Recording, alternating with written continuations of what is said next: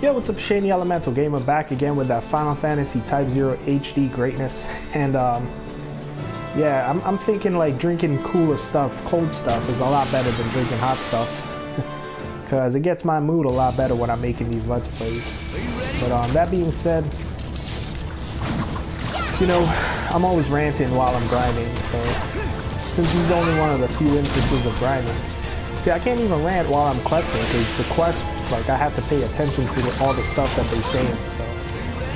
But, you know, that being said, I wanted to touch on upcoming games that I might be covering on my Let's Plays. But, like, the one person that actually watches them, you know, like I said, I'm big into, games as well as anime. So, you know, for the longest time, those things went hand in hand together. Because I think it's just weird that you might like one but not the other. Like, if you're a gamer and you don't like anime, or if you're an anime watcher and you don't like games, I don't know what's wrong with you, you know? But for the longest time, since the dawn of time, anime and video games went hand in hand. So, I think one of the next games I'm going to be covering is J-Star's Victory Versus, which is a Shonen Jump fighting game. It has all the Shonen Jump characters. You know, you got Ichigo from Bleach, you got Naruto from Naruto, you got Goku from DBZ, Luffy from One Piece, Yusuke Urameshi from Yu Yu Hakusho. All these characters just duking it out with one another. So, you know, I'm gonna be covering it since it's gonna be released here in the States. I think sometime this summer probably, and yeah, it's an anime fighter, but you know, I don't really mind anime games anymore since I'm into it.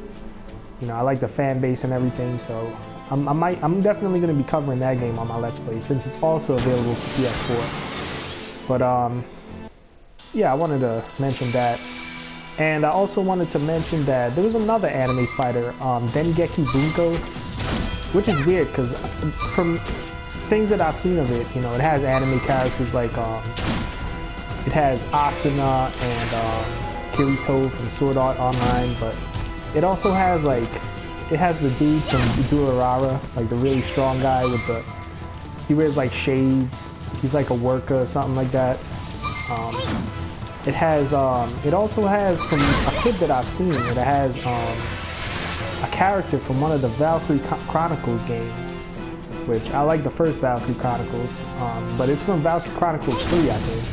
And that wasn't released here, but they're gonna have a character in that. And I really wanted to cover it, but it's only going to be on PS Vita and PS3. And even though I might be playing it, okay, so we got Sing scratching a butt again. But even though I might be playing it,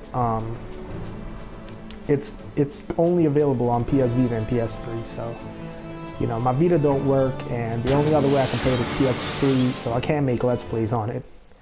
You know, but I was hoping hard that it would have been on PS4, but it's not. So. But at least I'm going to be playing J-Star's Victory Versus. Now, I don't know if I'll get a few online matches in. I'll probably do that, but I'm also going to be playing through the storyline, even though it might suck. But, yeah, I'm going to be playing that. And also, I have to beat Final Fantasy X-2 before playing the HD collection, the Final Fantasy X HD collection on PS4 again.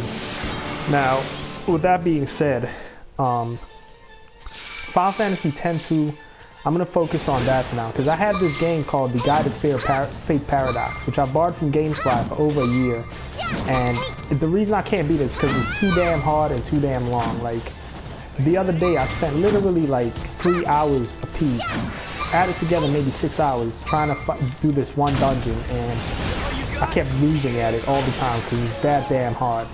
So, I don't know. Like, I want to continue playing it, but it's hard as fuck, so I'm gonna have to play it when I have, like, you know, a day that I have total focus on it. But as for now, I'm gonna focus on beating Final Fantasy X-2 on PS3, so I can move on to the PS4 version when it hits. And hopefully by that time I can borrow it from GameFly. Because like I said, I still have that game, you know. But I spent over 60 hours on Guided Fate Paradox, so I'm hoping I beat it sometime soon. But anyways, I'm going to continue this on the next Let's Play.